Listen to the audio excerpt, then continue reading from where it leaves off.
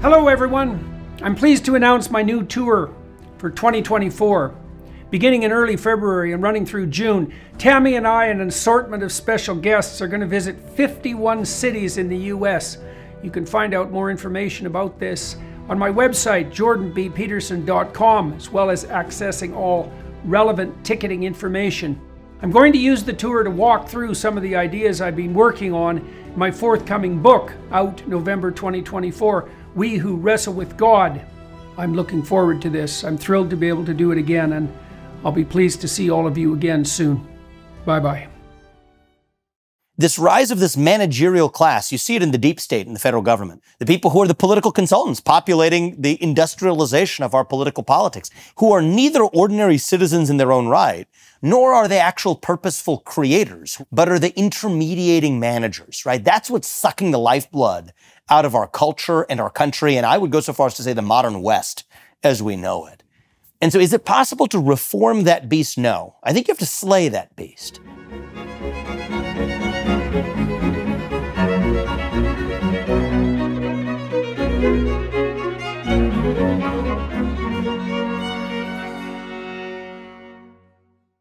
Hello, everybody.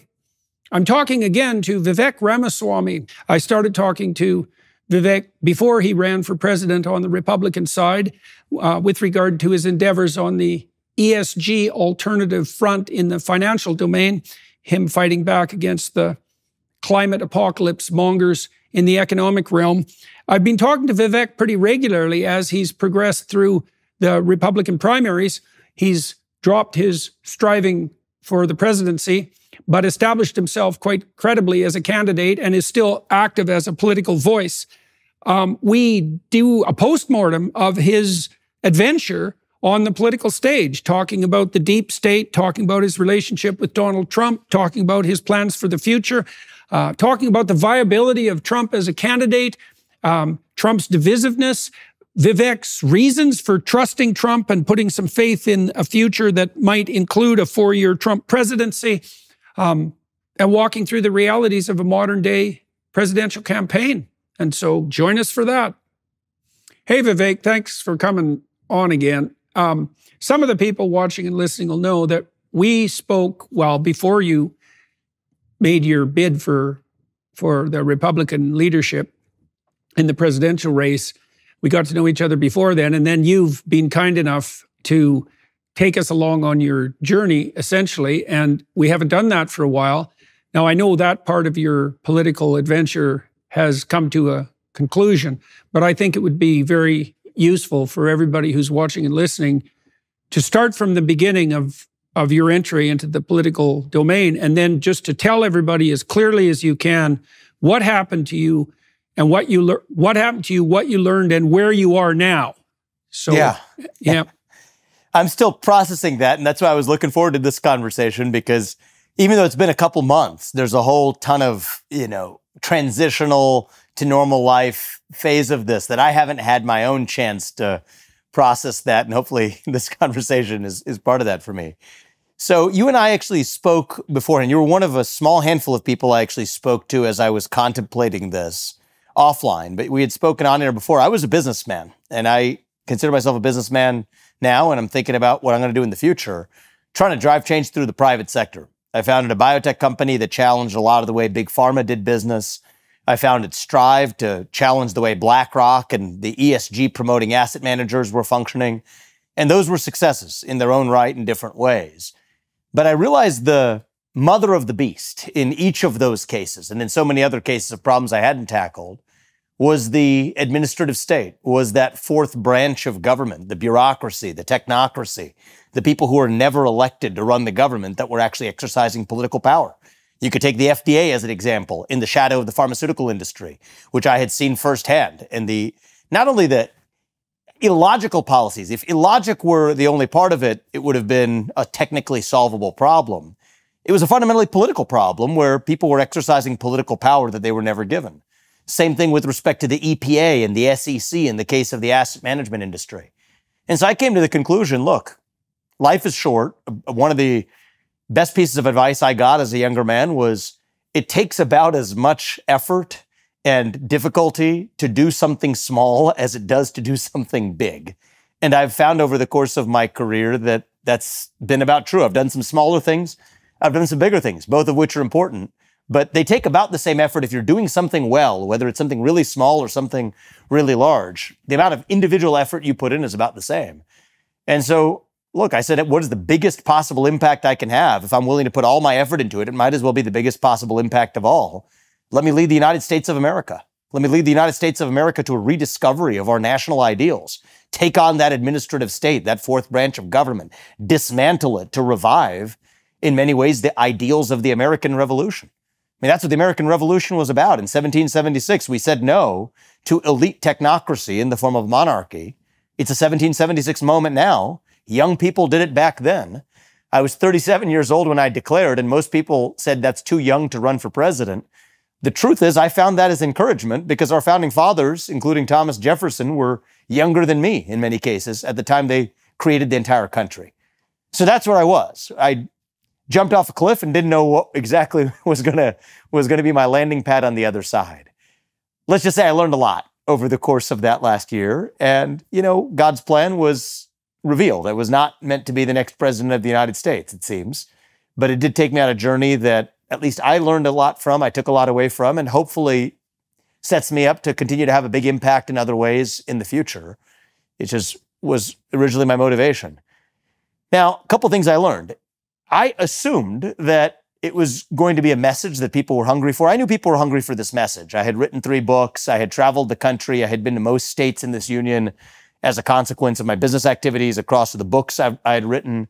And so I knew how people were responding to this message. I thought of running for president in part because many people on those book tours, tens, hundreds of people even who I didn't know, come and encourage me to run for U.S. president. I didn't have much of a doubt in my mind that that message was going to resonate with a lot of people. But what I naively assumed was that somehow that message was going to land on the ears of the millions of people who needed to hear it. And A, that they were going to hear it at all. And B, that when they did hear it, that was the only thing they were going to hear versus a lot of other messages about me that would permeate the system. And it turned out to be a much more challenging initial incline than I had envisioned. The first thing I noticed was we planned a big launch of the presidential campaign, a video. I had a Wall Street Journal op-ed. I'm not saying this to boast, but one of the things that I did was probably one of the most thorough policy vision rollouts of a presidential candidate on day one when they roll out their campaign. Thought I had done it the right way. We went pretty quickly. I only decided in January of 2023 to run. I declared by the end of February 2024. It was February 21st when I declared. And we had a big lead up to it. I think I had done everything exactly as I had planned to do, laid out the message about as well as I wanted to. And then I noticed that the world continued to proceed as though I had never launched my run for U.S. president, including even the political media that was covering the race. Another presidential candidate had declared, Donald Trump had declared, and then Nikki Haley had declared. And then by the time I had declared, it was as though it was a non-event. And so that was, I think, the first thing that I realized was I was prepared to go into this as a battle of ideas, a battle of vision for the country, a battle of who would be the best person to execute against that vision. And I was sleeves rolled up, ready for battle. And then I realized that people didn't even view me as being in that battle, which ended up being the first battle of the campaign itself. The first 5 months was making the case not for my vision, not for my candidacy or my ability to execute, but for my ability to even be relevant in the first place. And that would be rather naive of me, but that was, I think, the first hard learning in declaring as an outsider for the race. Okay, so let me draw an analogy there, and you tell me what you think about this. It's frequently the case that neophyte entrepreneurs who've created a product believe that the fundamental issue at hand is the product, right? When I started selling things into the marketplace, I suffered from the delusion that it was 85% product and 10% administration and 5% marketing and sales. And that was like exactly backwards. And so it sounds to me like a similar issue here that you presumed that, except in the political realm, you presumed that if you had your policy prepared, you were already a credible person, that would be the bulk of the initial battle. But if I've got you right, what turned out to be the case was a very sudden realization that while you had to get in the conversation at all, and that sounds like a sales and marketing problem to some degree. And this is, I think, why so many candidates who are credible turn to political consultants so rapidly, right? And that often sinks them. So, okay, so is that a reasonable analogy? And you've put products in the marketplace before, and so in principle, you knew that on the commercial side. So, well, I would say something about this is I agree with you on your analysis on the commercial side. What I would say is that is on steroids in the political side, right? So even if you transpose the commercial instinct onto politics, you'd be missing it by a mile. The other thing is I came from industries that were a little bit different. I haven't really been in a consumer products industry or in the media industry. I mean, the industry that I spent the most time in was developing drugs for diseases that pharma had ignored systematically. And that was an area where, look, it's a regulated process. I saw from a front row seat how broken institutions like the FDA really are. But it's not an area where if you're pre-commercial, and everything that I did was in the research and development phase, not in the commercial phase, as entrepreneurs go, I actually did not necessarily have that same experience as many consumer interfacing entrepreneurs. So that may be idiosyncratic to me. And then I would say even for consumer interfacing entrepreneurs, and Strive was a little bit closer to that because that's a fund management company that competes with BlackRock. I had some of that experience.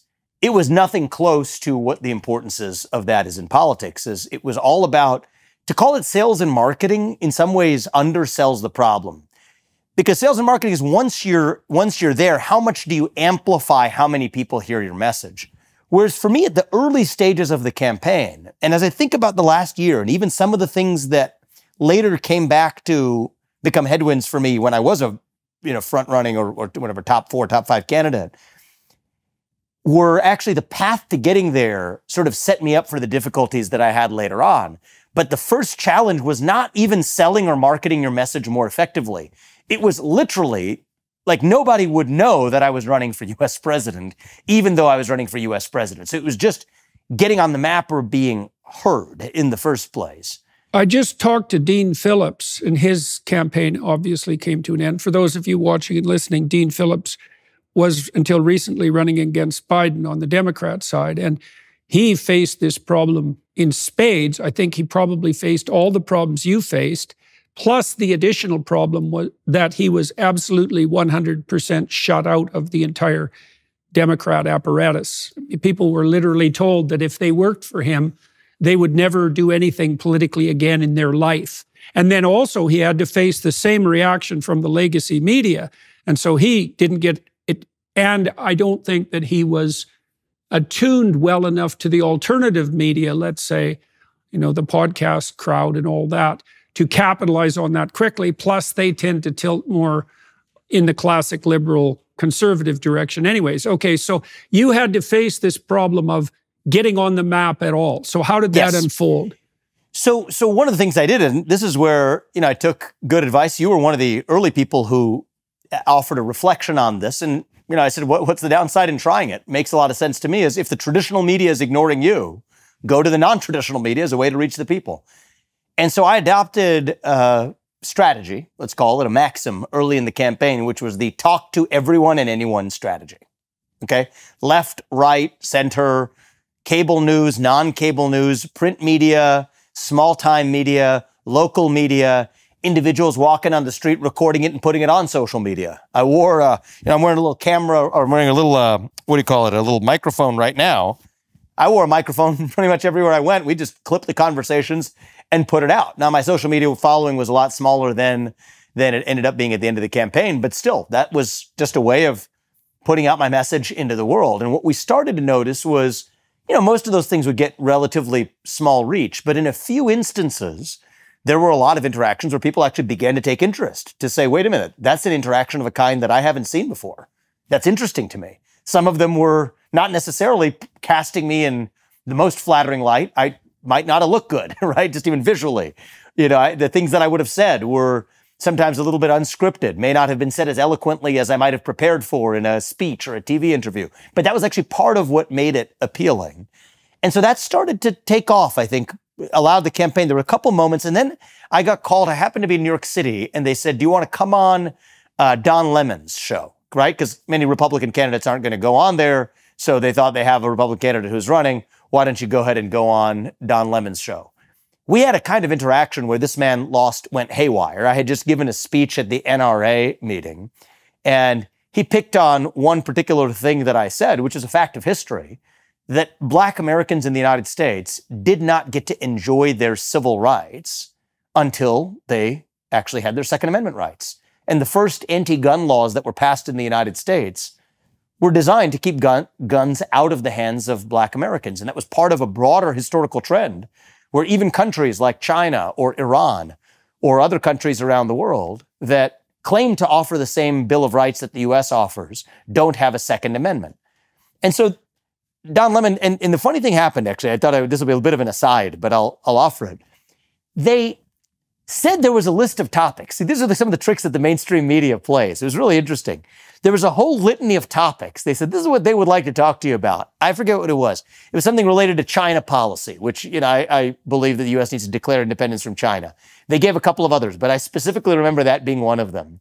And then you go on the set, and what do you know is they've pulled airlifted quotes from my speech at the NRA meeting with their own commentary as the wraparound, as the lead into the interview, when they have purposefully given me, it's not like they didn't think about it or they said, we're not going to tell you what we're going to talk about. So this is exactly what we're going to talk about, a litany for a relatively new presidential candidate, first time on their show. Here's a litany of what we're going to talk about. And it was not that that they decided to change topics in a spontaneous way. It was designed as a trap.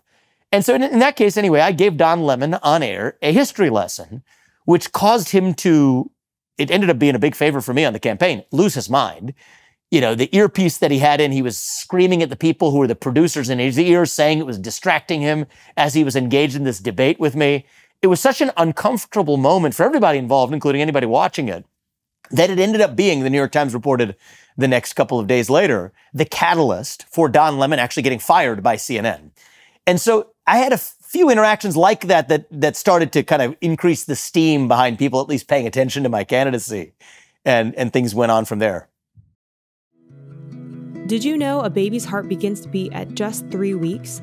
At 5 weeks, that heartbeat can be heard on ultrasound, and this can sometimes be their only defense in the womb. That's where Preborn steps in. Preborn rescues 200 babies every day from abortion simply by providing mothers with an ultrasound. After hearing her child's heartbeat and seeing its perfectly formed body in the womb, she's twice as likely to choose life. By 6 weeks, the baby's eyes are forming. By 10 weeks, a baby is able to suck his or her thumb. Preborn needs our help to save these precious lives. For just $28, you could be the difference between the life or death of a child. And if you become a monthly sponsor, you'll receive stories and ultrasound pictures of the lives you helped save. All gifts are tax-deductible, and 100% of your donation goes towards saving babies. To donate, dial pound 250 and say the keyword baby. That's pound 250 baby. Or go to preborn.com/Jordan. That's preborn.com/Jordan. So let me ask you about that. So I want to know what other moments went viral, right? So that's a really interesting one, because there's two things about that I find particularly interesting. The first is the way that these mainstream legacy media journalists set up the people that they're interviewing. So the game seems to be, and this has happened to me many, many times, the game is very straightforward.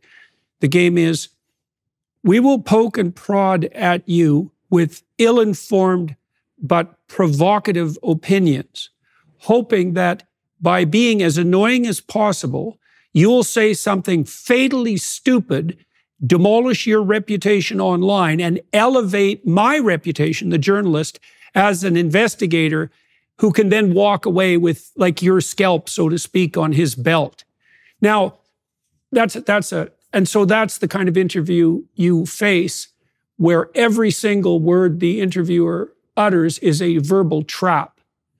Okay, but my experience has been that if you keep your head during that interchange and you don't play the game, so you don't say anything stupid, you don't apologize, you don't get upset, that can turn viciously in your favor.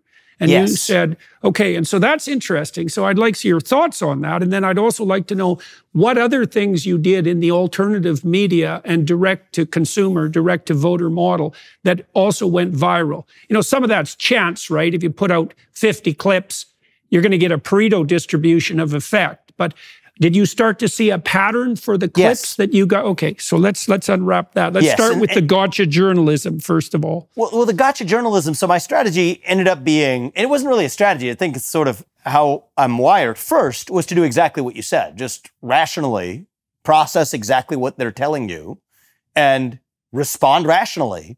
As the person on the other side increasingly loses their mind because you're not doing what they expected or planned or set you up to do, which in turn, I think, makes them look, I think, far more illogical as a consequence when they were actually taking the ruffian populist Republican to try to make fry of them. Even for their own audience, they end up looking like the less reasonable ones. So I went in the Breakfast Club, had a major viral exchange there where a woman, she was pressing me hard on the fact that I had only ever really had major accomplishments in the business world, that had never been in public service, with utter unawareness that the last, and I believe, successful president of the United States, Donald Trump, came with a very similar background.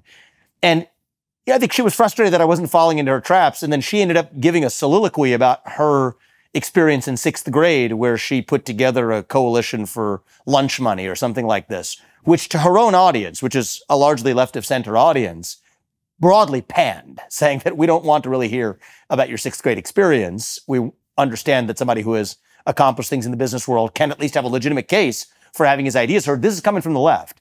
Don Lemon's firing. I had an exchange with Chuck Todd where he said, how can you have the level of certainty that there are 2 genders? And I explained in the manner of somebody who happens to have a biology degree, which I don't usually like using. You don't need a biology degree to know something about biology. You don't need to have a Harvard degree to be able to have standing to speak on a subject of science. But I have those things. And for an audience that particularly wrongfully elevates their attachment of value to those degrees, I decided to use that in my favor and broke down for him. Here's what 2 X chromosomes mean. Here's what an X and a Y chromosome mean. And that exchange went viral as well. And I think this one was more by chance, but he quickly was no longer on the air at Meet the Press, which was his main show shortly after I had done the same thing with Don Lemon. Shortly after, we had exchanges like that at the Breakfast Club. And then you think about the exchanges that I had on social media that ended up being the ones that really caught the public imagination were, again, interactions that I had in the field, let's call it, at the Iowa State Fair and other places where we had protesters or people who were purposefully trying to either disrupt my events, or others, I got to give them credit, who were respectful but sharply disagreed with what I had to say and approached me in one-off conversations that weren't performative, but they were real conversations, authentic conversations between people who deeply disagreed on subject matter.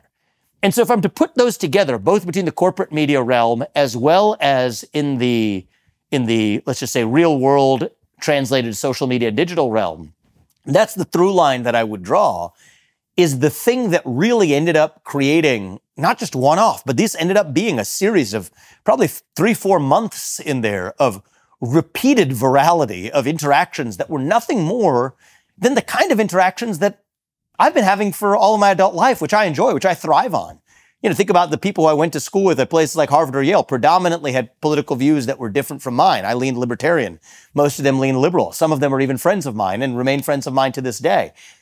Authentic, heated, but earnest exchanges. In some cases, the person on the other side wasn't necessarily authentic in their motives. Take the Don Lemon, but you treat them as though they are, and then they self-immolate in front of you. That ended up really lifting up the campaign. In this case now, far earlier than we expected, okay? Because when we saw me not lifting up off the ground, I think I calibrated myself to saying, okay, this is going to be a long haul. It's going to be only after the debates begin, and let me at least try to qualify for those debates. Let me at least make that table stakes that I would qualify for the debates. And then after that, it would be a steady build up. Instead, something started happening where when I took the talk to everyone strategy, left-wing media, right-wing media, corporate media, podcasts, and interactions, we actually saw a pickup that was then far earlier than I expected after I had recalibrated my own expectations. And that created new problems of its own, actually. So what started happening was, this is in advance of the first Republican debate, I started really surging in the polls in a way that nobody expected. You're talking about just 4 months before the media would not give me the light of day. And many people had no idea I was running for president when I was running for president in the month of March. Now we're talking about July, early August. I mean, I was probably the Republican candidate who was most talked about, even by the corporate press, even when I'm not on there, because who is this character that nobody's heard of that's now beginning to surge in a lot of these polls, passing up, former vice presidents of the United States, former governors, people who were running that were far more prominent, viewed as real contenders in the race. And then that's where I started to really get a taste of a new kind of issue, where first I'll tell you this, is the corporate press, I think, took some umbrage at the fact that they had been one-upped in two ways. They'd been one-upped in two ways. One way they had been one-upped is right on their own home turf, right? The Don Lemon and the Chuck Todd style interactions. So I think that bothered them. But the second thing that bothered them, and I think this was, I think, the more interesting learning. I think they were bothered by the fact that I had sidestepped them, that many of the interactions that caused me, that were most attributable to Americans having a favorable view of me, had nothing to do with going through the normal gatekeepers, which are those in corporate media. And this really pissed them off, okay? And so what they started to do was to realize that this was an opportunity to trap me. And I think that this is less about me and more about a defense of their own relevance as the sole gatekeeper in the realm of politics. So this is where I think that if I was to give you feedback from the feedback you gave me, the feedback you gave me is sidestep the corporate media. You said that in one of our earlier probably our first podcast that we had. You were one of the few people who was paying attention to me. Here's what I learned as a consequence of that is we're not yet at a future where the corporate media is entirely irrelevant.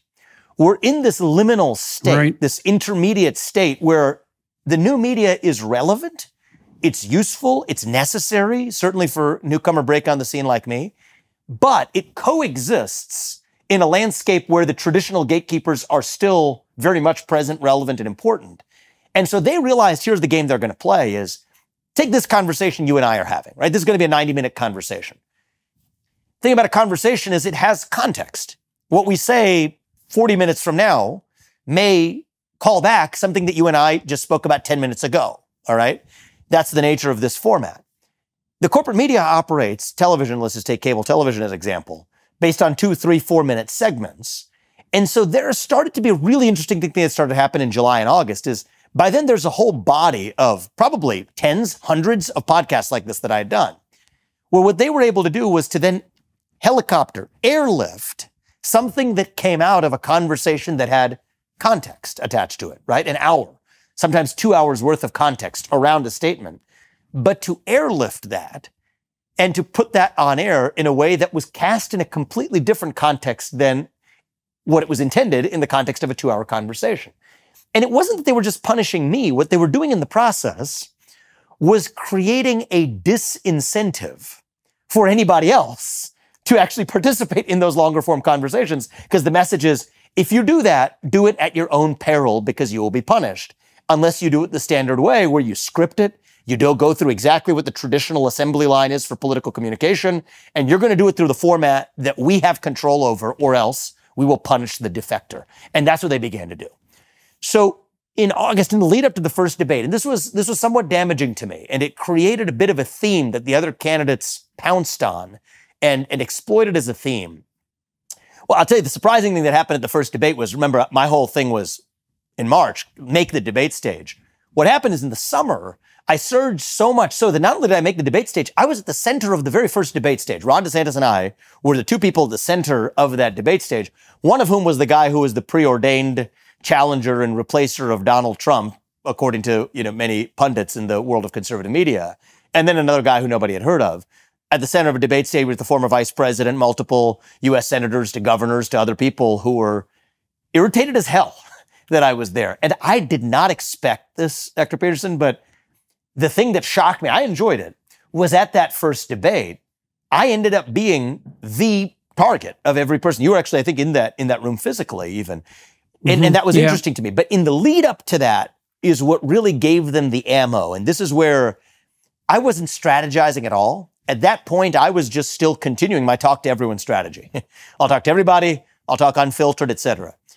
There was a reporter from The Atlantic. This is a funny story. I haven't really gone into depth on this, but I should. There's a reporter from The Atlantic who has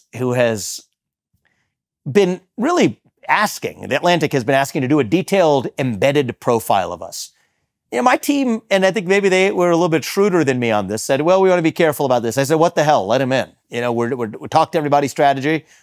We've committed to something, stick to it, practice what we preach. So he came to Columbus, Ohio, and then he was going to come on a private flight to whatever campaign stops we were making, culminating the lead up to the first debate.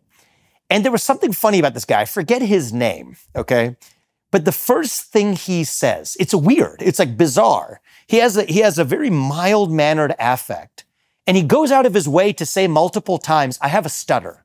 I was like, okay, I don't care if you have a stutter. I mean, it doesn't matter to me. But he went out of his way for me to understand that he had a stutter.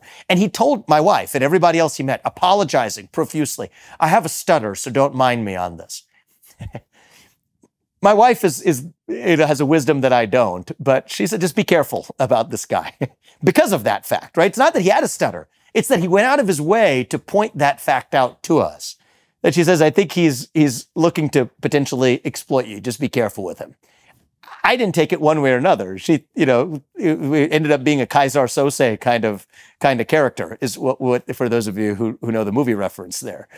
Anyway, he follow me around, builds a lot of sympathetic rapport with me, and ends up really somewhat of an intellectual, smart guy. Ended up able to be leveling with the arguments that I was making, demonstrating his sympathy for the essence, not just the superficiality, but the essence of the arguments. So I feel like I'm really leveling with somebody. By this point in the campaign, we had learned a lesson. So what my press secretary, she smartly had the habit of anytime a recorder is recording the conversation, she also goes on the record and records the conversation. Yeah, that's a good idea. On the record, let's make it mutually on the record.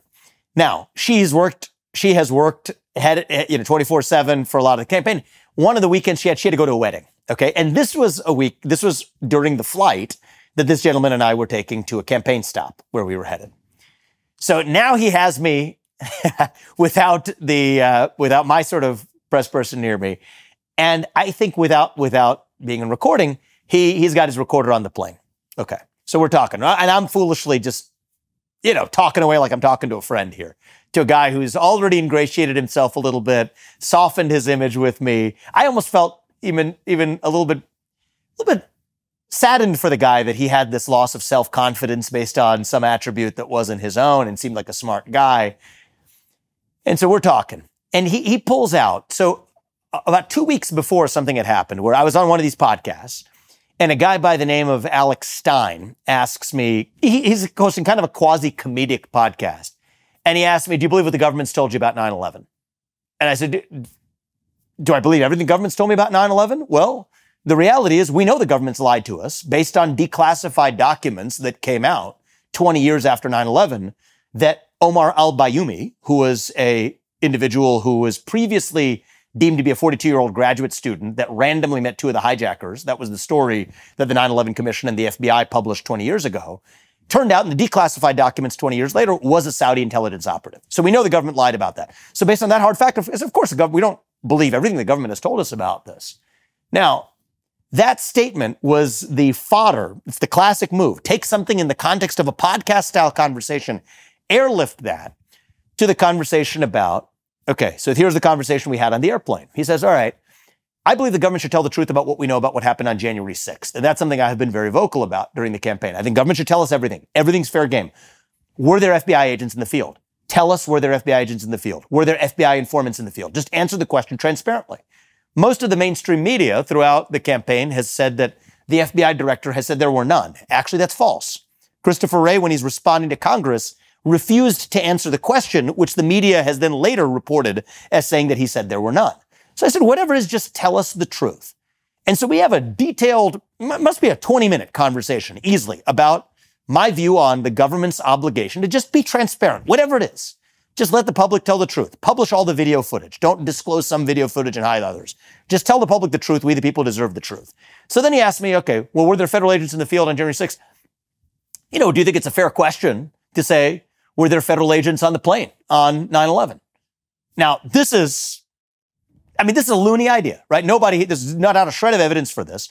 But in the context of my principled answer, saying that for January 6th or for anything else, the government should just tell the people the truth. I said, look, the government should tell the people the truth, whatever it is. I have no reason to believe that there were federal agents on the plane. It's a ridiculous idea to think there were, but whatever it is, the government should tell the truth to the people. Okay. On that segment. And it was one snippet of maybe a 30-minute conversation on this topic, which is a broader 2-hour conversation during a flight. The story comes out. This is right on the eve of the debate. Okay. And the story comes out from The Atlantic. It's in a detailed story, goes into a lot of other things. The one thing that the editor-in-chief, or whoever the main editor guy is at The Atlantic, puts out and highlights is Ramaswamy fuels conspiracy theories asking whether there are federal agents on the planes on 9/11. So this is weeks later after he's come. So I truthfully, I remember the January 6th conversation. This was a one-off snippet. I didn't remember saying that. And I just told my team, I was like, I don't remember saying that. I mean, clearly these people have reporting standards. He was recording a conversation. He's reporting on something. Can you just ask The Atlantic, just share with us the recording where I said it, just for my own knowledge of what I even said. It was a free-flowing conversation. I'm not denying the way I was quoted, but just tell me what I said. They refused to. Now, CNN, this comes full circle from the Don Lemon, has their own vengeance to square, has booked me that night, okay? And boy, are they coming ready. And I'm sure there's coordination. It was done in a level at which it would be hard to believe there's not some level of coordination here. So CNN's booked me that night. And they asked me the question. So I know I'm going to get asked about this. So I'd like to know. So we just respectfully asked The Atlantic, what did I actually say? Just tell me, what do you have? What's the thing that you're quoting here in the article? Because then the article goes on. There's a bunch. I'm being panned across the spectrum, left and right at this point. And they refuse to provide it. So I go on CNN and she says, why are you saying that there could have been federal officers on the plane on 9/11? So I've never thought such a thing. It sounds to me like a ridiculous proposition. So I say, look, I don't think I said that. I think I was misquoted or taken out of context. That's the truth of it. And I think that what I did not realize is that's when they knew they had won, because she went out of her way to say, I take you at your word there. Okay. What they had then, within hours of that interview airing, The Atlantic slices just that portion where he's questioned me after the detailed discussion about January 6th. Would it be fair for the government to ask the question of were there agents on the plane on 9/11? Just release that snippet. And then CNN and the entire media has a field day. Because the entire slogan of my campaign is speak the truth, right? Speak the truth when it's easy, when it's hard. Truth is the one-word slogan of my campaign. They use this to damage the hell out of me. And so I asked The Atlantic, we said publicly, you release the snippet, why don't you release the entire conversation? Why would you? To this day, they haven't done it. And to this day, I will challenge them. If you want to be honest arbiters of it, CNN the whole next day running an entire field day saying that, but he said, and if you listen to the exact footage, it's even different than they describe it. The exact footage is, sure, I think the government should tell the truth. I have no reason to believe there were. It seems like a ridiculous idea that there should be, but whatever it is, the government should tell the truth. That's what I said, which they summarize as saying that I'm raising conspiracy theories that there were federal agents on the plane on 9/11. Right. Ridiculous. Now you attribute that to, so let's go into the attribution. So obviously this was somewhat shocking for you. Shocking. Yeah. Yeah. Okay. So now, but you've already set up some diagnosis of the motivation. You said that as far as you were concerned, the legacy media wasn't very happy with you sidestepping them, let's say, even though at that point you didn't really have an alternative. They also weren't very happy with the fact that their attempts to pigeonhole you, let's say, had backfired quite spectacularly. And then you had this character from The Atlantic who played I'm your friend while you invited him in, only to try to find one of these situations where something you said could be taken out of context to savage your reputation. But, yes.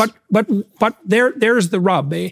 Like, why exactly? Is it just the additive combination of the reporter wants to make a name for himself, the Atlantic wants to have a story, CNN wants to capitalize on it, along with the fact that, well, it would be lovely to throw some dirt on a Republican because what the hell, why not? And to paint him with this right-wing conspiracy theory. Like, is that sufficient? Is that the causal explanation for the manner in which that laid itself out? And then we'll get back to what effect that had at the debate. Yeah. So I don't think it was sufficient. All those things were definitely factors. But I think this was in the context of something is going as it's not supposed to here. Okay? There's a guy here who is advancing a Trumpian worldview of positive, I think of it as a positive nationalism, but nationalism nonetheless in the United States. And he is defying our expectations for what that's supposed to look like.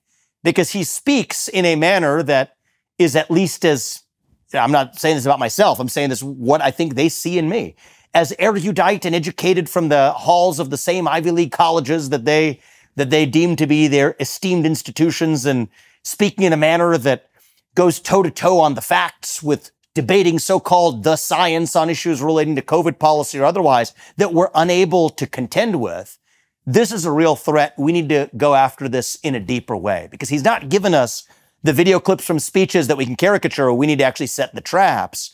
And this needs to be quashed. It needs to be quashed now. And by the way, this social media thing that's sidestepping us, to hell with that. That's creating the disinformation. That's creating the alternative, the misinformation that allows candidates like this to rise. It is our job and our social responsibility as a media institution to extinguish that possibility. Let's punish his ability to do that by lifting some of the comments he's made in those lewd settings offline from the traditional media that individual citizens are beginning to access to their own peril, and set the record straight for how this is done. We're the people who vet, who actually become serious presidential candidates. When he's a non-serious contender, who cares? But this guy's rising in the polls to become a serious presidential candidate, could really have an impact in shaping public opinion. We have an ability and a responsibility to make sure that doesn't happen. Cut his legs off, I think, was exactly what happened. And then you have the industrialized politics in a Republican primary, where that provides the fodder for other candidates who are frustrated by the same thing happening to be able to use that to their advantage. Not even the candidates, but in many cases, even the super PACs supporting them, which is part of this industrialized cesspool of the modern industry of American politics. That's really what happened. Starting a business can be tough, but thanks to Shopify, running your online storefront is easier than ever. Shopify is the global commerce platform that helps you sell at every stage of your business, from the launch your online shop stage all the way to the did we just hit 1 million orders stage. Shopify's there to help you grow. Our marketing team uses Shopify every day to sell our merchandise, and we love how easy it is to add more items, ship products, and track conversions. Shopify helps you turn browsers into buyers with the internet's best converting checkout, up to 36% better compared to other leading e-commerce platforms.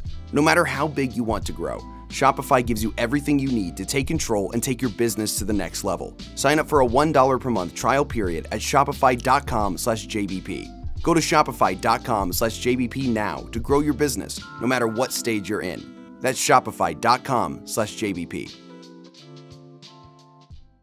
Okay, so now I was there, as you said, for that debate. And so let me offer you some observations and then respond to them. And you can tell me, flesh that out. So first of all, I spent a lot of time working with Democrats in the US, and I've pulled back on that attempt over the last 2 years, I would say, because I got tired of having to walk on eggshells with absolutely 100% of everything I said all the time. The idea was to attempt to pull the Democrats on the moderate side away from the radical progressives who they're so foolishly aligned with and against whom they refuse to erect any barriers whatsoever. And so I've spoken to a lot more Republicans more recently, and I found that a lot more straightforward. Even when we don't see eye to eye, I don't have to watch what I say. And there's almost always a genuine exchange of information. Now, when I went down to, where was the debate? Where was it held? The first one was in, I'm losing track here. I know the stage. It was in, of course, in Wisconsin. That was where the RNC yes, in Wisconsin. Yeah, yes, okay. So yeah. I was impressed with the field of candidates that the Republicans had offered. I thought that the debate was more rigorous and intellectually engaging than I expected it to be. It was a real spectacle in the American sense, and you Americans are unbelievably good at that, and so it also had that. But then it was interesting watching you, because what I saw was that, first of all, you were a focus of attention for the rest of the candidates. Not the only one, but certainly a focus of attention. I think it does reflect what you just described. And you also elicited more positive and more negative response from the audience than any of the other candidates, right? And so I'm interested in the personal element of that. I'm not exactly sure what it was like for you to be on the stage with these political heavyweights, comparative political heavyweights, let's say, and holding your own. It wasn't much before that where it was not written in stone that you were even going to be part of the debate. So this is very new for you. So what did you think of the other people who you shared the stage with? What do you think you did well, and what do you think you did well, and what would have you liked to have improved with regard to your performance for that particular event? Yeah, so I'm still reflecting on a lot of this, and I haven't landed on firm conclusions yet, but I can tell you, some may be half-baked, or some inchoate reflections here, okay? I went into that feeling a great sense of liberation and fun. That was my strategy, okay? And we even put a fine point on that. I was playing hours of tennis and working out, and we put out some videos on social media, almost mocking the process, to be honest with you. It was a little smug of me to do it. I have to admit that. But it was a smugness that I kind of acquired as a little bit of a defense mechanism against what was already a poisonous system by that point, right? You have a media that systematically ignored me, and then finding my way to prominence nonetheless with the actual voters, sidestepping the media, which was no easy thing to do, systematically punished the super PACs of the other candidates in the lead up to that presidential debate. I mean, you had, I'm not picking on anybody here, but you take Nikki Haley, Mike Pence, all of their political consultants, Ron DeSantis' machine, basically every other one, this is all public record, were in the lead up to the debate, online and otherwise, issuing directed criticisms towards me, foregrounding what was coming on the debate stage. And so I kind of entered the moment with, and I don't hold that against the other candidates, just how this game is played, but I entered that stage with the feeling of somewhat of a sense of disdain for the process, the industrialization of this, and what I saw were the products of it, which were in many cases other professional politicians. I had a sense of disdain. Mm-hmm. I also had a sense of... you pointed to the fact that some of that might have been defensive. Yeah, because I think so, yeah, right? Because I think... Okay, well, it's very interesting, because that's a common defensive reaction, but it definitely has dangers, especially when you're engaged in the process, right? I mean, totally. It's a weird thing because you're part of it, clearly part of it, and then you can see where it goes sideways, and you have to criticize where it goes sideways, but you're in the game, and so you can't be contemptuous of it, because what the hell are you doing in the game if you're contemptuous of it? So that's right. a real... It had layers of paradox to it. So even in the lead up to the debate, as others were attacking me, my mode was, let me not just attack them in the lead up to the debate, but let me in as, I would say, it was pretty condescending manner putting out, here's my debate prep, and I put out a shirtless video of me playing tennis. We're working out, we're doing all kinds of fun things, and kind of saying, one of these is not like the others. And it had a certain contempt to it. I'll admit that. It had a contemptuous tenor to that heading into the debate, which of course only threw fuel on the fire and the irritation of the existing system and to some extent the other candidates as well. So let me get to the debate stage. That might have also accounted for the expanded emotional response, because when you said positive things, the crowd was very enthusiastic. But I suspect, now that you've told me this, I suspect that the more exaggerated negative response was probably a crowd reaction to that to that leaking in of disdain. Yes, absolutely. And I'm, we're being pretty unfiltered here, but I think that it's a good thing for people to be able to see behind the curtain a little bit definitely. of what is otherwise a shrouded process. So anyway, we start the debate, and I'm going in that night. I'm not one to be naturally prepped in this setting. And so there was some minimal amount of prep that I did, which felt very unnatural to me. And so the day of, I just made a decision. I'm going to have fun. I'm going to have fun one way or another. It's a hell of an experience, as this is a life experience. And I'm going to just speak in a pretty unfiltered way. And I'm going to be a fighter. Like, we feels like you're going into an arena. You're going to have a fight, roll up your sleeves, and a little bit of a gladiator spirit, having fun when you're going in there. Don't play with kid gloves. Bring your brass knuckles and let's go have a fight. And I think that that's the tenor I was in going in there. And so I think from that point in the campaign forward, right, that effectively became my modus operandi. First was nobody was relevant. Nobody viewed me as relevant, not even hearing my ideas. Second phase is they're hearing my ideas, but in a actual, I would say, I hope I tried to be respectful manner with the left, right? The people who are actually ideologically on the other side that created this groundswell of virality, which then caught the entire political system, the establishment in the Republican political industry, which is different from actual earnest candidates, and the mainstream media by storm. The arrows then start coming in, somewhat as a defense mechanism and somewhat because I didn't see a better alternative. I just said, okay, well, I'm just going to fight. I'm going to take the gloves off, and I'm going to be a fighter for the rest of this, and I'm going to have fun while I'm at it. Ended up being my attitude going into that first debate. And what we saw, and I think that was basically the tenor from there for the second half of the race, was me being somebody who was, I didn't proactively hit anybody who hadn't hit me, but my rule from then on was, if you're going to hit me, because it had just begun to, I wasn't relevant, now it's relevant, but the relevance came in the form of being hit. Whoever it is, Republican, Democrat, media, I don't care. If you hit me, I'm going to hit you back 10 times harder, and I'm going to be unsparing about it. And that's what effectively that first debate ended up being.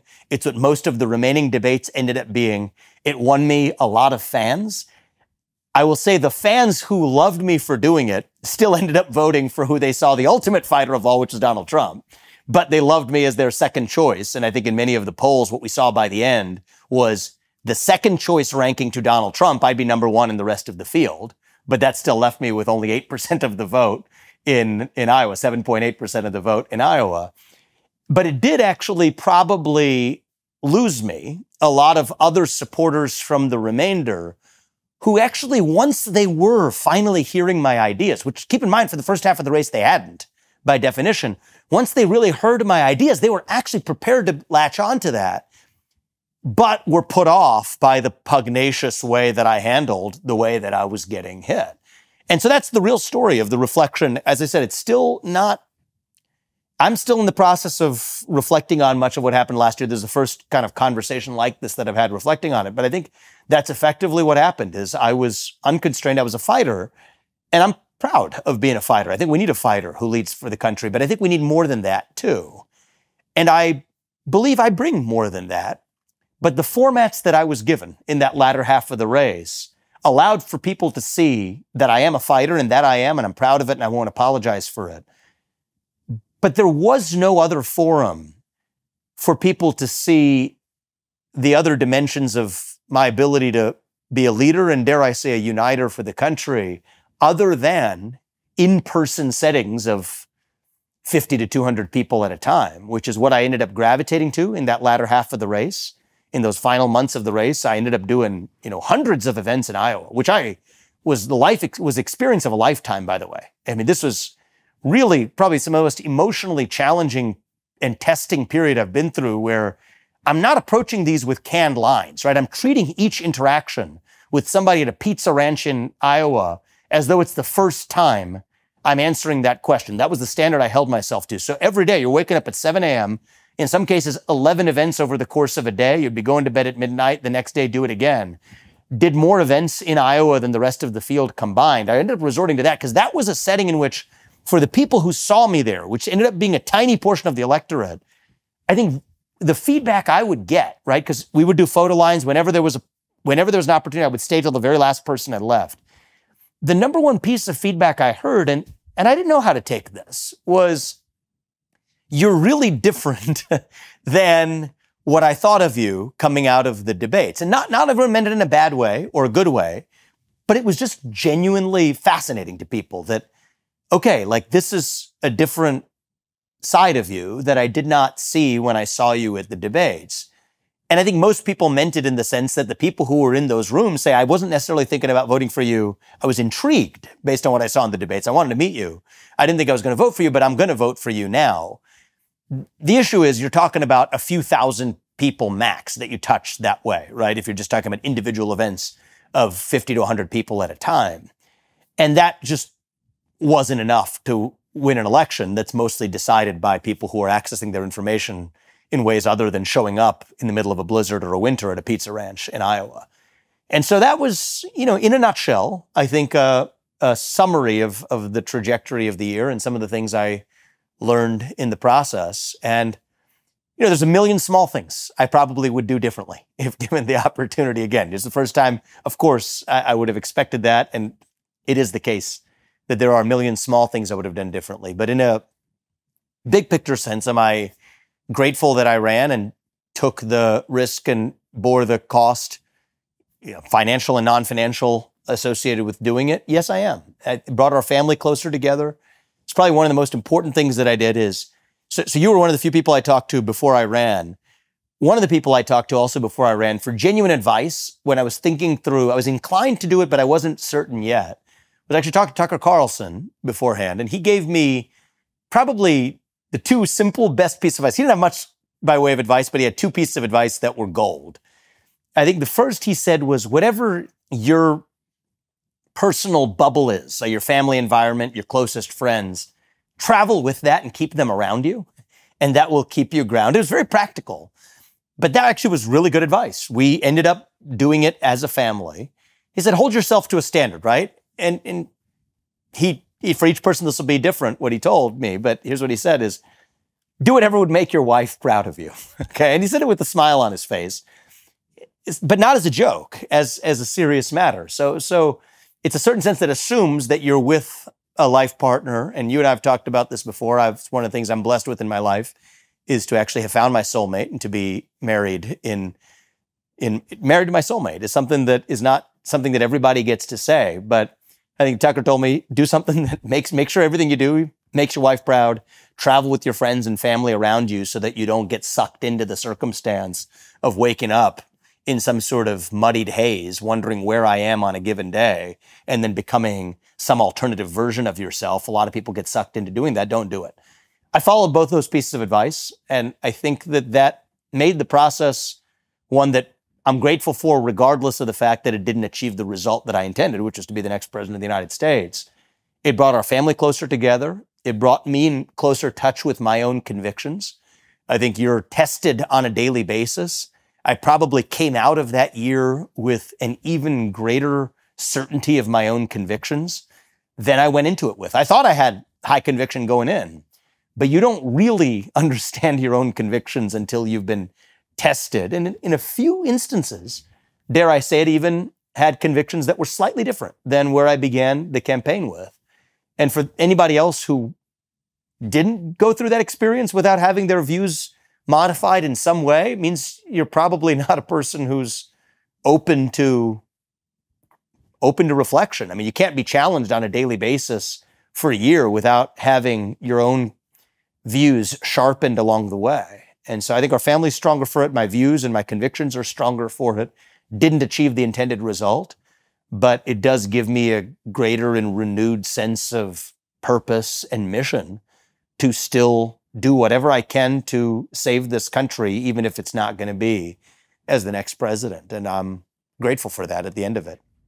There's lots of places we can go from there, but I want to go, let's try two to begin with. The first I'm curious about, I've been going through the biblical stories on my tour and in this new book I'm writing, and Moses in that book is the archetype of a leader.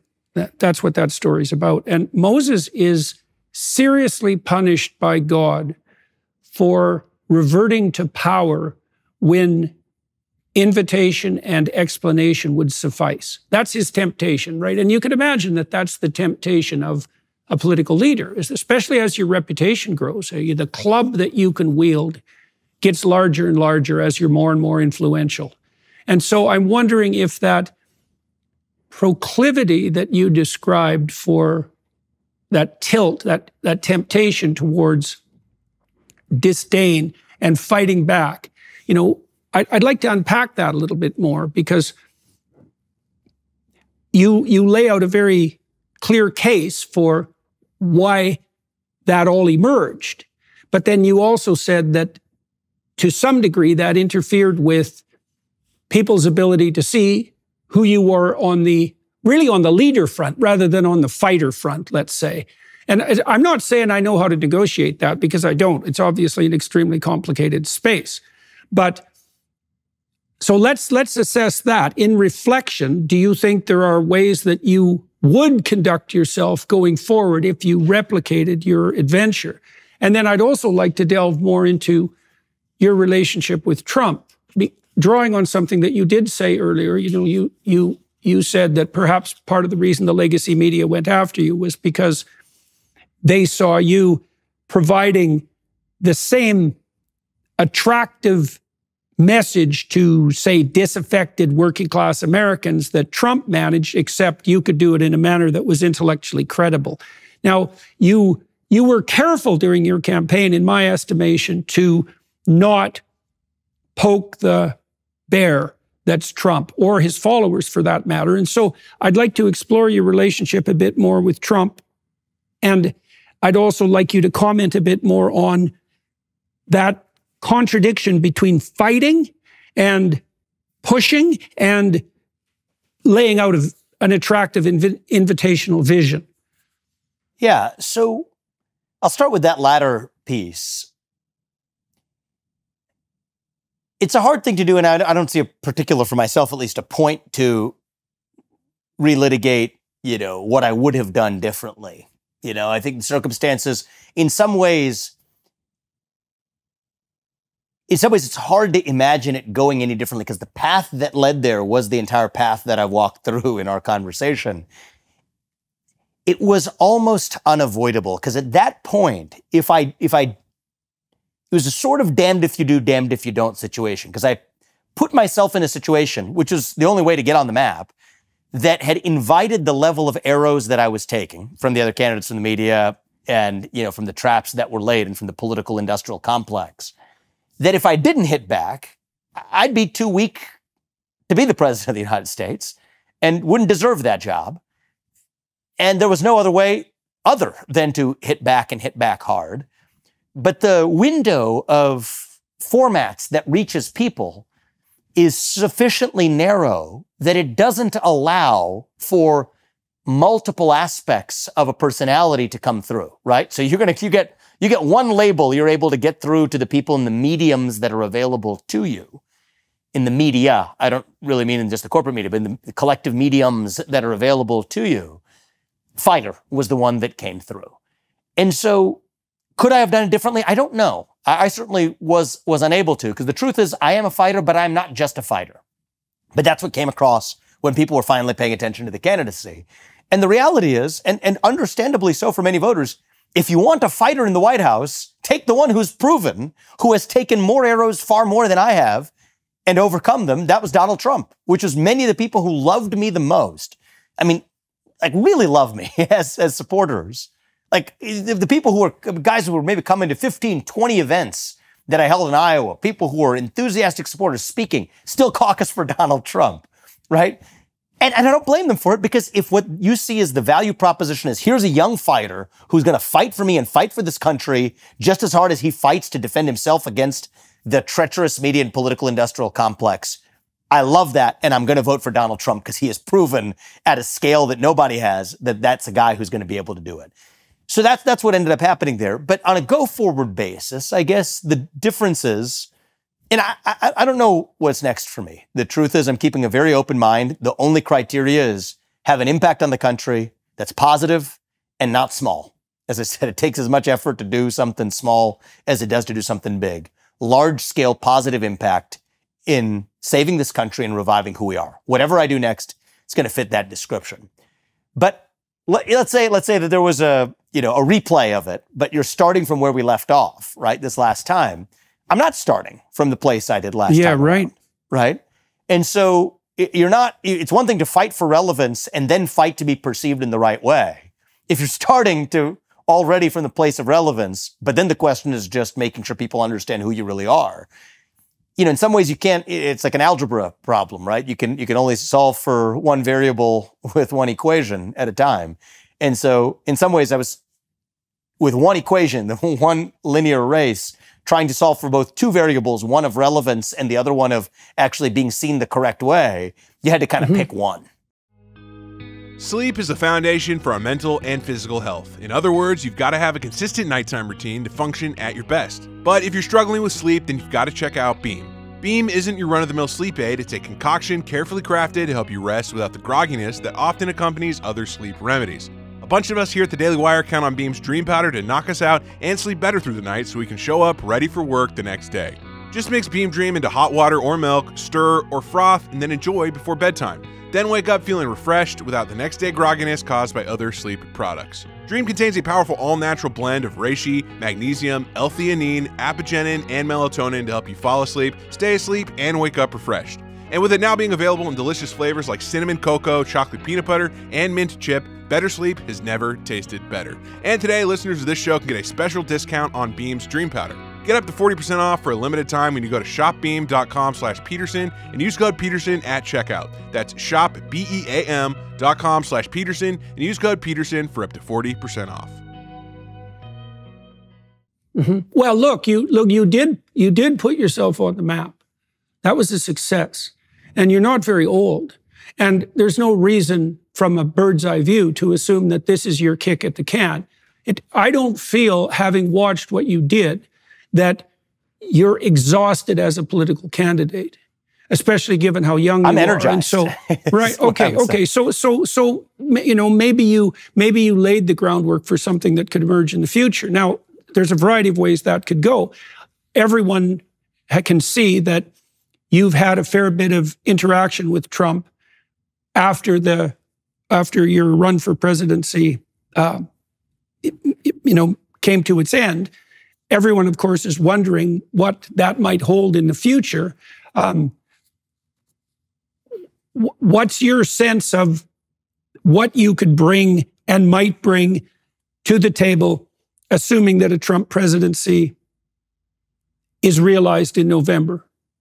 Well, the first thing I would say is I think it would be a mistake to just rest on one's laurels as a candidate and assume that is the outcome. So the first thing I'm focused on is making sure that we do have a Trump presidency in November, doing everything I can, traveling different parts of this country, campaigning for Trump, not just through the primary, which is now, effectively and has been for a while over, but in the general election against Biden, reaching young voters, reaching non-traditional voters. I mean, even if you think about Asian Americans or Indian Americans, I think 70% went the direction of Biden last time around, despite the fact that their values are almost undoubtedly more aligned with the pro-excellence agenda that Trump stands for now. Young people in this country who are starving for purpose and meaning. We've talked about this in our last episode that we did together. Well, the left isn't providing that, or they're satisfying it with the equivalent of fast food, with race and gender and sexuality and climate.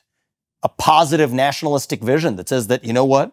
This is a country that is the greatest country known to mankind, and you have an opportunity not only to live here, but to contribute to this country and pass that on to the next generation. That civic sense of duty fills what many young people are starving for. And I think that it's far more aligned with the message Trump is delivering than the nonsense they're hearing from Biden or the other side. And so my focus in the near term is don't take some outcome for granted. Make sure that Trump is elected as the next president.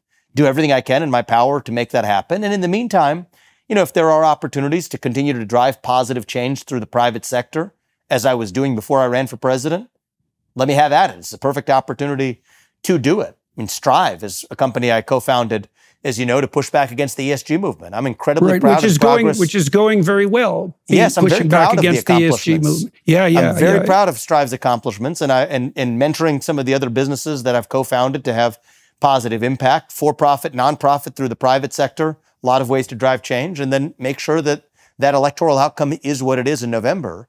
I think that's actually the top objective. And one of the things I've found in my life, at least, is when you make these elaborate personal plans, right? You know, if this happens, then I'm going to do that thing. And if the other thing happens, then I'm going to do the other thing. And if that doesn't happen, then here's my plan B. At least in my life, I've learned that your plans are stupid. Okay, at least maybe not yours, but mine. My plans are stupid. And so I'm guided by my purpose. That's great. The plan will reveal itself, but the purpose is the same one that I entered the race with, which was to revive who we are, revive our missing national identity and self-confidence, pass that on to my kids and their generation.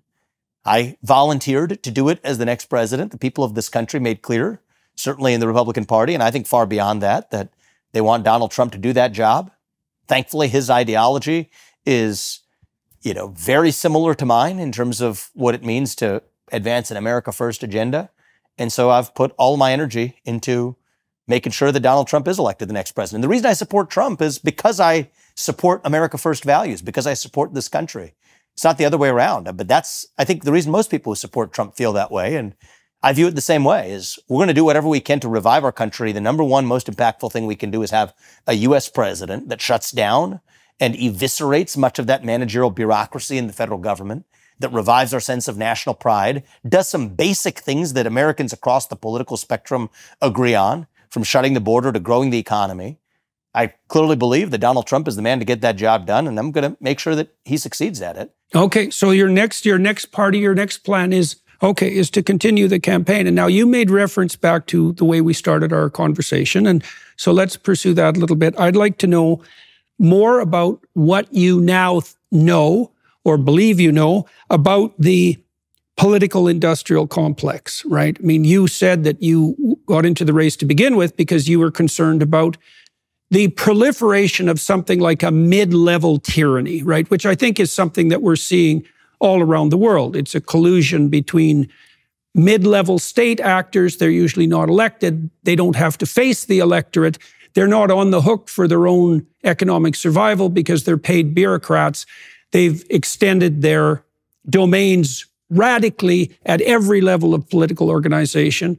And I think part of the reason that the MAGA types who are firmly behind Trump is because they feel in their bones that Trump is enough of a bull in the china shop to actually pose a challenge to that system. So I would like, and the example of the current Argentinian president keeps popping into the back of my mind because he's doing the kind of radical cuts in Argentina that Musk did, for example, at Twitter.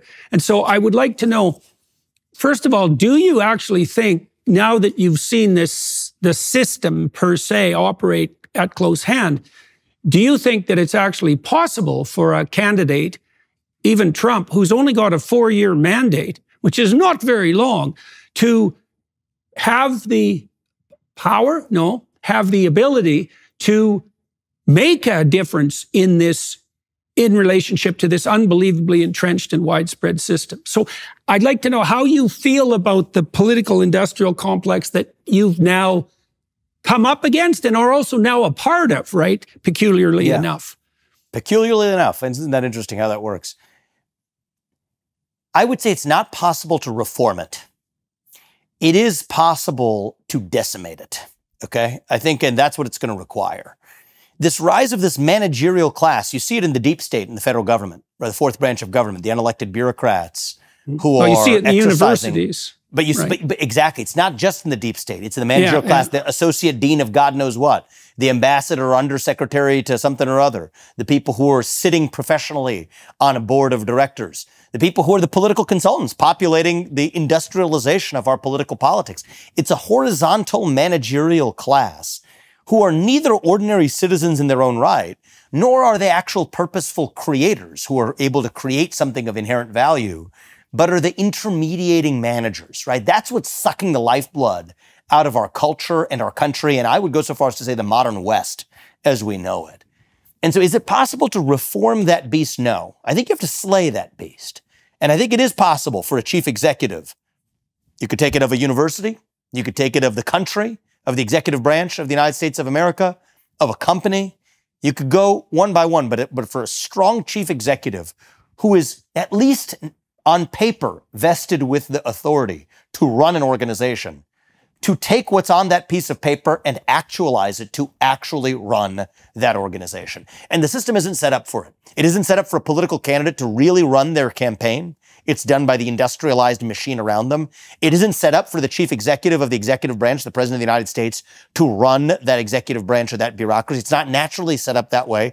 And it's not set up for the president of a university to run the endless committees of associate deans. It's the committee class that permeates each of these institutions, even for large Fortune 500 companies. You might have HR heads who are exercising greater hiring policy decisions than the CEO. So that's not the default. But it takes the kind of executive who will overcome that activation energy to say, I'm going to break that system anyway. I'm not going to fall for the siren song of saying that I can reform it. Reform isn't possible. But will I take the risk, and it is a risk, and there will be costs to it, of saying I'm not bringing some sort of chisel. I'm bringing a chainsaw, a jackhammer to the whole thing, raising it to the ground, burning it, and then burning the ashes. And then start with a blank slate and build anew if I have to. And so the answer to your question is yes, but that's what it'll take. I watched what Musk did with Twitter with great interest. And I've watched a number of leaders at a variety of corporations do something similar and revitalize their respective companies. You know, it's often a lengthy process, and you have to be a very particular sort of person to do it. And I think people hope that Trump can do it. But here's a danger that I see, even in what you just said. I understand your concern, and I'm very sympathetic to it. I know that since time immemorial, the evil brother of the rightful king has posed a archetypal threat to the integrity of the state, abetted by the blindness of the king. Right? And that the archetypal story is that descends into stasis and then chaos. And I feel that everyone feels that that's what's happening. But there's another phenomenon that emerges when all that occurs, and that phenomenon has been symbolized as the dragon that eats its own tail. That's the symbol of chaos, that's Ouroboros. And the fervor with which you just described that potentially destructive process, the reason I'm pointing out at that symbol is because there's an element of it that's similar to what the radicals on the left say, that everything has to be burned to the ground, that it has to be decimated, that we have to start anew. And I can see the critical conservatives and libertarians such as yourself inadvertently, accidentally in some ways, and even inevitably adopting the same dire prognosis, right? So what's the difference between your view of creative destruction, let's say? This is a very hard question. What's the difference between your view of creative destruction and the leftist view that our institutions are terminally corrupt, that we have to raise them to the ground and start anew? Sure. So I think that there is a different vision of what you create to fill the vacuum. And what you've seen from the modern left is actually the very bureaucracies that they've created, right? This vestige of bureaucracy, the committee class, is indeed the product of what has cannibalized the institutions that once existed. So we're not starting from a neutral starting point. That's what I would say. If we were starting from a neutral starting point, we would start with a blank slate and ask what we need to build anew. We need to get to that blank slate. We're not even at that start line right now. And so in some ways, I think the overgrowth of that managerial class and that bureaucracy has itself been weaponized by the left. That their tactics are no longer ones that say tear it down. Their tactics are weaponize what's already there to advance your ends, right? They're not tearing down the financial system. The question is, how do you weaponize the financial system to advance your own substantive ends? they're not tearing down the prosecutorial or justice system. The question is, how do you weaponize that justice system to go after your own political opponents and keep them from running against you in elections? They're not tearing down corporate America. They're leveraging corporate America. Okay, so what you're pointing to there is the falseness of that revolutionary claim, that that's window dressing for acquisition of power and the use of the current systems, the systems that they purport to despise. Yes, it's either a falseness, Dr. Peterson, or it is a modern incarnation of the left that's different from the kind that existed when Karl Marx existed. Or even when Bernie Sanders existed, for that matter. Right. Even when Bernie Sanders existed, for that matter. Okay. Exactly. It's a particularly new strain of the left that's a little bit different from the Occupy Wall Street, let's tear it down version. This isn't that anymore. They sort of, I think, in their view, if you can't beat them, join them, became the mentality. And if you can't really tear it down if you can't invade the castle through the front door, you couldn't tear it down through the front door, just invade it and infest it from the back door. And that's actually what's happened. Okay, so you had a clarion call to leadership, as you pointed out at the beginning of this interview, because you believed that the fundamental institutions upon which this country, your country, are predicated they're on the money. They're on the money, right? And so the path forward that I've seen for the conservative types is to see what the leftists want to do. Let's talk about the ones who do want to tear it down. They want to tear down the existing system and they want to rebuild it in accordance with the dictates of something approximating the radical left vision of Marx, let's say, radical egalitarianism, that could extend even to the notion that something like property is theft. So they're going to tear things down and they're going to rebuild it on those principles. Now, you guys in the United States, you already have a set of principles, and one of them is the principle of distributed responsibility, right? And that's the age-old medication that's offered when tyranny looms and chaos beckons. It's you don't fall prey to either of those, and you don't fall prey to the dynamic. You reinvigorate the institutions of distributed responsibility. Now, you've been pointing in that direction, right? Because you've taken a pro-family, pro-patriotic, pro-America, pro-West, right? And I don't know where it goes beyond that, whether you're an Enlightenment guy and how you view the interaction between all of that and the underlying Judeo-Christian foundation, let's say. But your call, and I'm hoping this is the case for Trump too, is your call isn't merely to decimate, it's to clear the path so that what's true and right can make itself manifest again, which is for example, what Musk was trying to do, and I think did successfully at Twitter. He got rid of 75% of the employees, right? But he wasn't trying to decimate the company. He was trying to establish it on fertile ground. Yeah, exactly, yes. Exactly. Absolutely. Well, the decimate it is the overgrowth. I want to be really clear about this. Right. That's good to be very clear about that. Yeah, is to tear down the cancerous overgrowth itself. So I'm saying we're not trying to treat this tumor with symptomatic therapy, right? We want to decimate the tumor. But the underlying organ is still what we want to save. Okay, and I think that's actually really important. Okay, so let me ask you about this. Tell me what you think about this. Look, you were attacked a lot, and you said that one of the consequences of that was that, it got your back up, let's say, and some of that was contaminated with a certain amount of disdain, and we already walked through that. But you also pointed out something that's relevant in this context, which is that the slings and arrows that were directed towards you are relatively trivial in comparison to the continual, utter assault on Trump at every level of his life, virtually. And so my fear, let's say, is that he's so embattled and so pushed into a corner and so poked and prodded and provoked that is he wise enough to separate his desire to clear away the overgrowth and let what's healthy survive? Or is he pushed into a corner enough so that there are enemies everywhere and his wrath will know no bounds, let's say. So what do you think about him? And you've got to know him a bit. And like, yeah. So here's what I will say is the man I've seen is, I'll reveal maybe two insights that are a little bit different from the media portrayals, but true to my understanding of what I see.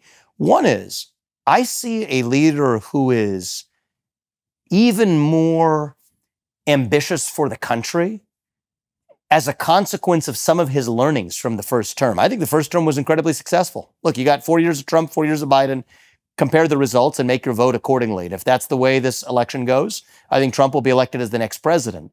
But I don't think he views that as sufficient. I think that he believes that there are a lot of lessons learned from that first administration that he is ambitious for our country to want to translate in that second term. I think that's a real positive, because that, to me, signals growth, and it signals a positivity towards the future, to say that there's a lot of things that I will still have learned from that first term. And that's an advantage he has relative to anybody else who ran for president, is he actually has those learnings from having been in that office. Even relative to me with a very similar vision, he's faced down that administrative state in a way that I've studied and have deep intuitions and knowledge about, but haven't faced in the same way that he has.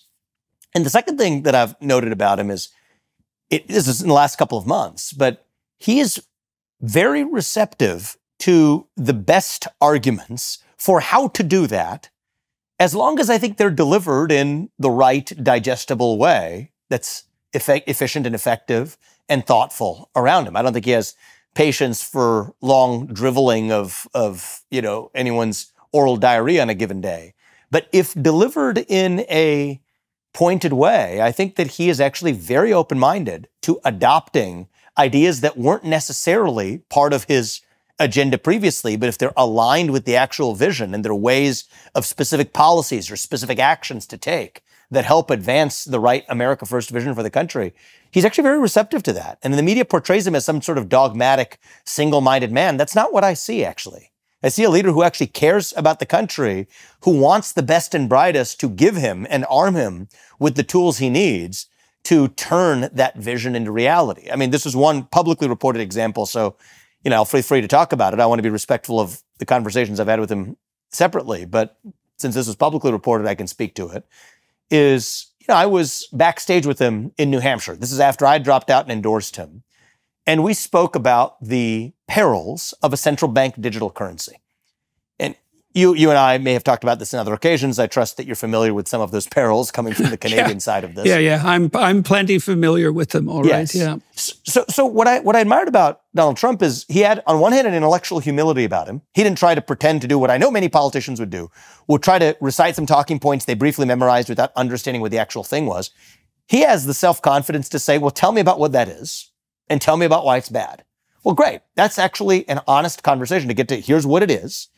Here's why it's bad. And then he also asked the further question of, well, then why are the advocates in favor of it, right? Understand the best argument for the other side. It's not just, okay, this is what I'm supposed to say, so let me digest it. What is the argument for the other side? So we went through that. And he didn't immediately adopt it, right? He asked a couple of other people for their views, went on stage that night, didn't talk about it that night. But a few nights later, we're in New Hampshire, and lo and behold, and he didn't talk to me about this beforehand, he comes out in his speech. He references my conversation with me backstage in his speech to the audience from a few nights before and says, I will tell you tonight that I am against a central bank digital currency, and here's why. And the audience cheered. And he had his own conviction in why he was offering it for something that even a matter of days before, and it wasn't flippant. He took a couple of days. He understood the best arguments for the other side. He consulted other people as well in the process, and then came to a decisive answer. That, to me, is a mark of a leader that isn't just behaving in a reactionary response, which is what your concern was as expressed, but somebody who is able to think through the right arguments to make sure the right policies are actually advancing the agenda rather than just reflecting whatever direction the winds of temper are blowing on a given day. And I think that's really encouraging. It encourages me, and I think it should encourage every American, and certainly every person who's voting for Donald Trump, or every person who's open to voting for Donald Trump, to know that that's actually what I think they're going to get. And I do think it's going to take a responsibility of people around him to provide that to him in a way that allows him to lead. But, I think I'm going to do my part, and I think the other people around him are going to do theirs to hopefully make that second term far more successful than what was already, I think, a very good first term. Okay, so let me close with one final question. So when I was watching the Republican primary, I was hoping initially that public opinion would fall behind DeSantis, because I thought DeSantis has a credible pro-American, truly conservative vision, and he has administrative experience. And the reason that I personally, I'm only speaking personally, and as a Canadian, preferred DeSantis to Trump is because the divisiveness that surrounds Trump makes me very apprehensive. And this is independent of his merits as a person and as a businessman, perhaps even as a president. Trump, the phenomenon of Trump polarizes people to a degree that I think is unparalleled. It's unparalleled in my memory, and having watched the political scene for like 5 decades, So I would like you to tell me why you think that polarization is so intense, and what you think. See, because the real critical part of me thinks, and I'm not saying I'm right about this, but the Trump presidency, the Trump phenomenon is so divisive that I think the divisiveness itself poses a threat to the integrity of the country. Now, I thought that's okay. So let's separate two things there. One is, does divisiveness itself, just irrespective of Trump, does divisiveness itself represent a threat to this country? Of course it does. I think this country is skating on thin ice. We're at risk of dividing to a breaking point. I put a lot of that in the media. I put a lot of that in the industrialization of politics. I put a lot of that in the super PAC puppet mastery that characterizes modern politics. I think that you shouldn't have congressmen I think you need term limits. I think congressmen should not be able to trade individual stocks. I think that the administrative state needs term limits. I think the people who we elect to run the government should actually run the government. Those are things that left or right people agree on in this country. Policies that you get to speak your mind openly as long as I get to in return. Inherently, most people in their value set are not actually divided. But it is the projection, the artifice of division, created much by the projection of the media, that creates the appearance of division that then becomes the new reality. So that's where I think it's actually coming from. And then the treatment of Trump is really just a symptom of that. The media puts him in such a box to create a caricature of a man that is part of the broader project of division they're creating, irrespective of Trump. They've just used Trump as another vehicle in achieving the divide and conquer strategy of a small group of people who benefit from that division. Okay, so you think, for example, I don't want to put words in your mouth, but your sense would have been, for example, that had DeSantis emerged as the Republican leader instead of Trump, that the same forces would have turned him into another Trump, let's say, in the public imagination, that this is actually a consequence I don't think that any other person, DeSantis or anyone else, would have been a cure to the problem that you're concerned about. Now, do I see an opportunity to level up as a movement and say we're not just against what the other side puts up, which is a temptation, but to say this is what we're actually running to. These are our affirmative values of what we stand for. Right? What is the opposite of the Great Reset? Sovereignty. Sovereignty at the level of the individual and the family and the nation and God. That's what it means to be a conservative. That's what grounds our shared American values. That's what our we're identity. Well, that's the identity that can be offered confused young people, right? That subsidiary identity. And as a leader, I'm leading you there.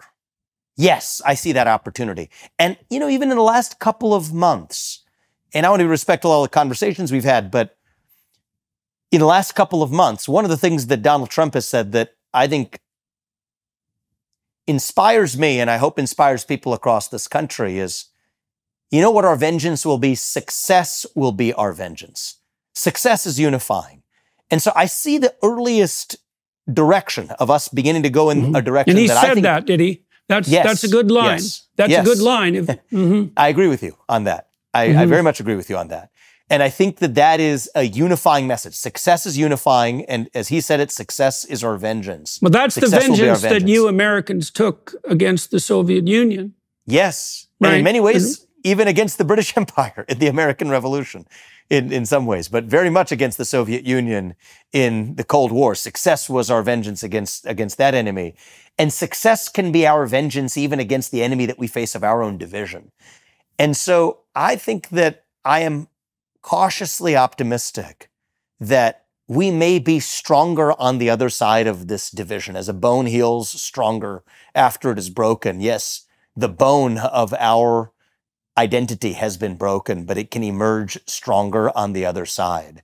And for the next 4 years, this may not just be a 4-year project. For the next 4 years, I believe Donald Trump is the best positioned person to lead us there. I think it is his responsibility and the responsibility of people around him to make sure he's as successful as he can be in getting us there. But it's not just a 4-year project.